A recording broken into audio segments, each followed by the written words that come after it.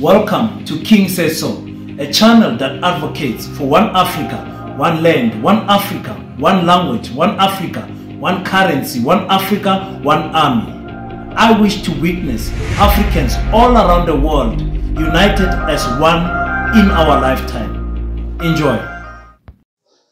What's up, ladies and gentlemen? Thank you for tuning in on King Said So. Ladies and gentlemen, after 12 months since we have Arthur Fraser releasing the news that the president was hiding money under his residence in Phala, we have a situation where the acting public protector, Kuleka, has come out with findings that she sees nothing wrong with what the president has done. So we find ourselves in a situation where we are not taken serious as South Africans. Nobody takes us serious. The public protector clearly is on Cyril Ramaphosa's side, because Cyril Ramaphosa himself has come out to say, listen, there was money found in my premises, but it wasn't those millions that those people were saying. So meaning he admitted of guilt. He also admitted of the guilt to say there was a breaking into his house and he reported it to his head of security. But remember, we were never told about this breaking in until Arthur Fraser saved South Africa and gave us the information. But as you know, as usual, depending on who is standing in front of court, South Africans act different. If it was, of course, the former president Jacob Zuma, you would have been attacking him left and right for money that was found in Nkandla. And nobody will allow the president, Jacob Zuma, to say he did not know about the money, he reported it to someone. Everyone would see that this is clearly a case of someone hiding information. But no, when it comes to Cyril Ramaphosa, we know Miss Peterson, the late Peterson that passed away, told us that the courts are on Cyril's side. And it looks like the public protector's office, of all offices, Chapter 9 institution, is on Cyril Ramaphosa's side. Now, the ATM submitted a motion of no confidence against the president a year ago, and this then resulted to an independent panel being formed, headed by a former Chief Justice of the country. And they found, that independent panel found that Cyril Ramaphosa has played a vital role in breaking his oath. This is the panel that was appointed. And the president was alleged to have, used his private security to hijack or kidnap 5 gentlemen and 1 lady, to ask them, where is the money? You guys remember what happened with that lady from Namibia, the cleaner? So now, it got to a point where even in Namibia, in parliament in Namibia, the parliamentarians that side were asking their president that he must answer how he helped Cyril Ramaphosa catch this man. What is the connection between him and Cyril Ramaphosa? This is very clear. So even in Namibia, they took it serious that this is happening. But you find a situation where South Africans don't take it serious. Or rather, the public protector's office does not take us serious. You remember, Busisiwe Mkhwebane was fired unlawfully. So the courts have said, no, Cyril Ramaphosa was reacting on emotion and there were no grounds of him suspending the public protector. And you find a situation where she was attacked specifically for figuring things out in the Pala and the CR7 campaign. And also, she touched the Reserve Bank. Surprisingly, the Reserve Bank is mute because the Reserve Bank says you have to declare any foreign currency to a certain amount after 30 days. This was 12 months later, and President Cyril Ramaphosa did not declare. And we have to, ladies and gentlemen, let's listen to the acting public protector. This small girl does not take us serious. This lady does not take us serious. You know, she thinks maybe because you know the office of the public protector has now advertised the post for public protector. She thinks now she will be the one who's appointed there. She's dreaming. She's not going to be appointed for that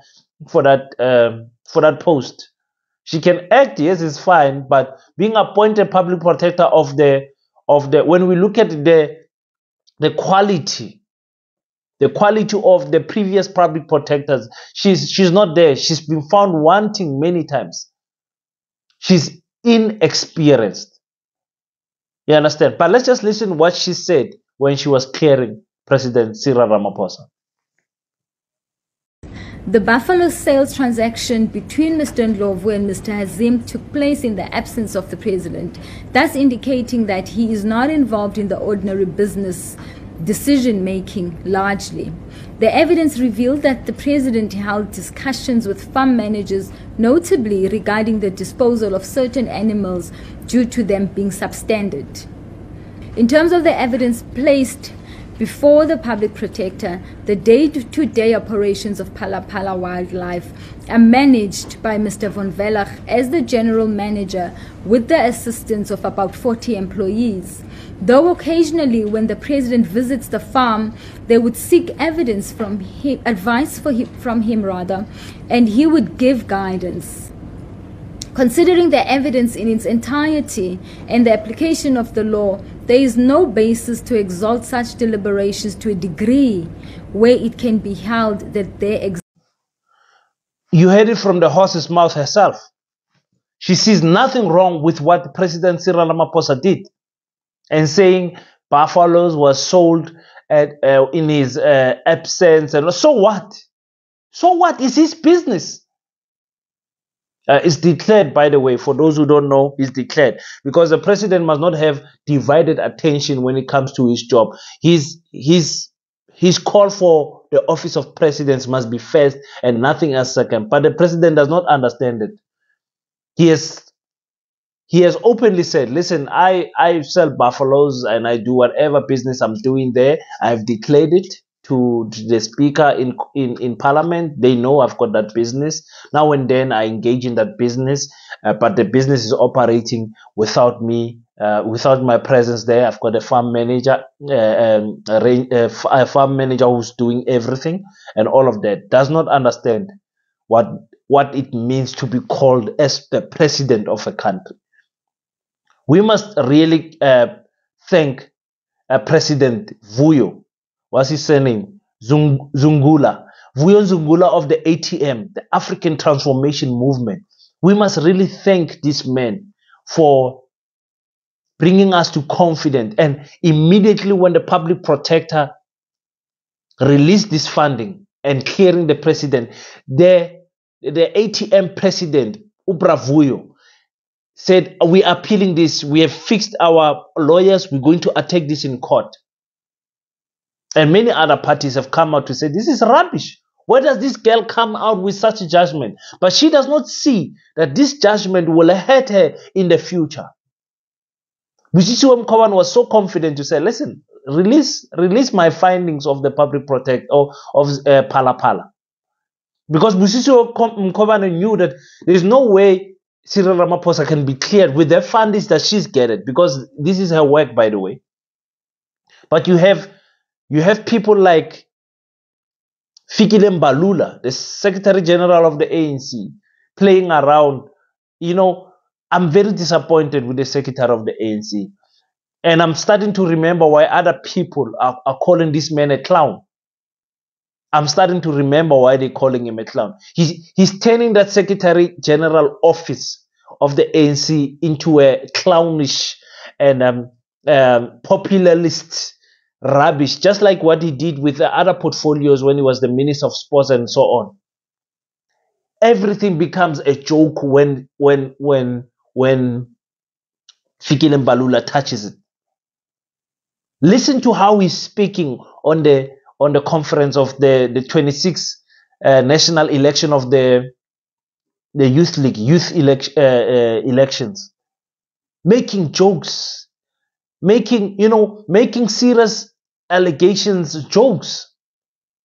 But what does this mean? This funding and the appeal of the president, what does it mean to the ANC and President Cyril Ramaphosa? Well, number one, I told you, the dark cloud is continuously following the ANC.